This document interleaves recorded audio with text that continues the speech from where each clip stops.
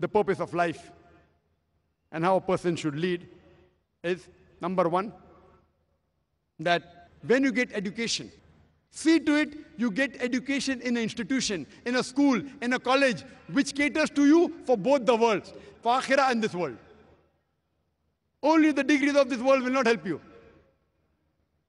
Put him in a school which caters for both akhirah and this world both. And inshallah, we started with that philosophy of having Islamic International School, and if Allah wills, we want to expand more branches of such schools. Number two, they should see to it that they have friends which also have the same purpose of life. They have friends which are Islamic. When they grow up, they should join organization whose goal and objective is based on Quran and Sahih Hadith.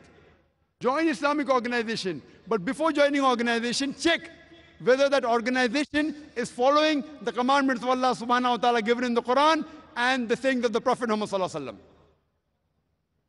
Number four, when they choose their profession, Allah says in Surah Al-Imran, chapter number 3, verse number 104, that let there arise out of you a band of people that enjoin people towards the good and forbid them from doing wrong. These are the ones that shall attain felicity.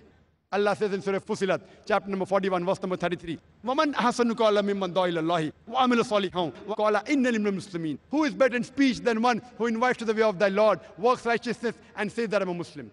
Choose a profession that will take him closer to Allah subhanahu wa ta'ala. And there's no better profession than the profession of spending your time in spreading the message of Allah subhanahu wa ta'ala. Number five, see to it that you choose your life partner which has the same purpose, same goal. Allah and His Rasul, Allah-centered. And the sixth point, I would like to end my talk by the verse of the Quran from Surah Anam, chapter number 6, verse number 162, which says, Inna salati wa nusuki wa mahyaya wa mamati lillahi rabbil alameen. All my prayers, my service of sacrifice, my life and my death are for the sake of Allah, the Lord of the worlds. Wa akhir da'wana alhamdulillahi rabbil alameen.